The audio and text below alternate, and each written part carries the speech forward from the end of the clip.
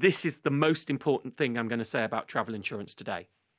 I always say get your travel insurance ASAP, as soon as you book, for the simple reason many people leave it late but don't realise if something happens to them before they've got their travel insurance, once they've booked their holiday, they would have been covered if they had their travel insurance. Well, certainly right now this is crucial, because if you plan to go to a country, let's take Jot's hypothetical. In 6 months' time, he's going to Australia.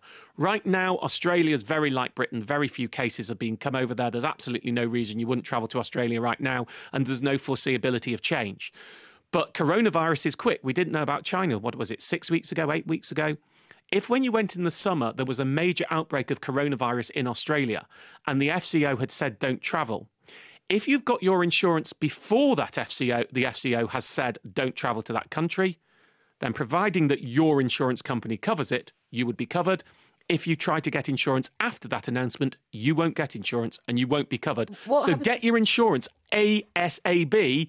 And if you've booked already and you haven't got it, now. But what about if you're listening to this and you've used an insurance company that hasn't been named as one of the ones that will pay out because of coronavirus? Can you change your insurance? Well, you could change. You could get secondary. You could ask them for an add-on piece of cover. All of those are eventualities. I mean, the problem, if I say now call your insurer, we're going to have a lot of insurance lines blocked. Go onto your insurance company's website and see if it's got an announcement about coronavirus. We are doing the work on it. We will be putting the work into this, but it is a long, slow process. And it does not just depend on the insurer. It depends on the policy that you have. So this is absolutely something should be covering those who have annual policies. You're going to need to check whether your annual policy will cover you for travel disruption in the event of a pandemic and in the event of the FCO saying that you can't travel. Some do, some don't. I'm sorry to give you the depends answer, but it depends. But Jot, are you still with us?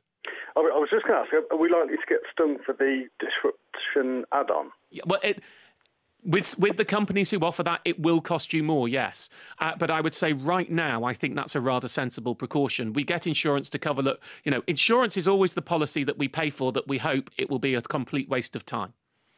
That's the hope. But I think we are in such a period of uncertainty. It's so early days. We just don't know where this is going. As I say, we don't know if we're looking at triviality. With hindsight, it'll be trivial, or with hindsight, it'll be more substantial.